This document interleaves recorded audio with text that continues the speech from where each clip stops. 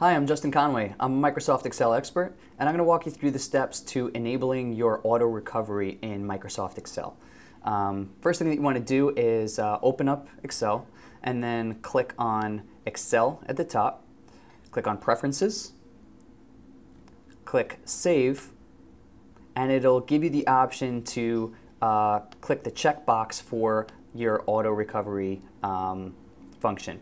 So since it's checked, it is now enabled the auto recovery, and then below that you can select the duration of time that you'd like to elapse before auto recover will save an actual copy of whatever you're working on. For me, I have it enabled at 1 minute. So every 1 minute auto recover is going to keep a piece of, keep a copy of the workbook that I'm working on. And I'm going to click OK, and it's good to go. If I ever need to retrieve that information, on my computer, it's located in the Documents area, Microsoft User Data, then Office 2011 Auto Recovery. If you need to find this on your computer, and sometimes it's placed in a different location, simply use the search function within your computer and search for Auto Recovery and find the file that Microsoft Office is using to store those files.